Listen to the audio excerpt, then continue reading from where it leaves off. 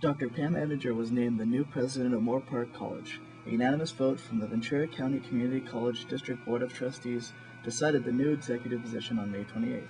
Dr. Eddinger will replace Dr. Eva Conrad after a 6-year service at Moorpark College. If I were an outside candidate, it would be much more difficult because I would have to get to know folks as a stranger. But I've been here for 3 years, so the most difficult part of starting a presidency hopefully is behind me because I'm among friends and family. I think one of the most terrific part about Moorpark is that everything is about our students. All the decisions we make, all the programs we build, ultimately is to help our students not only come into the institution, but to leave and transfer and do great things. Administration members gathered to congratulate the newly appointed president. One of those members included the exiting president.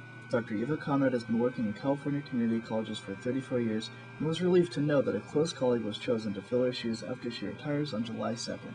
Our college really needs is a greater focus on entry-level career development. She is more facile with developing new programs than anyone I've seen in recent times. And I think under Pam's leadership we'll see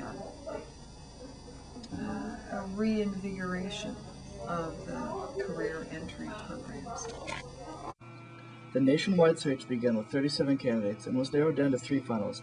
The search ended with a phone call at midnight to deliver the news to Eddinger, who is looking forward to serving Moorpark College. I think the challenge is going to be not to become complacent and to really look at needs assessment and to speak to folks about what they need.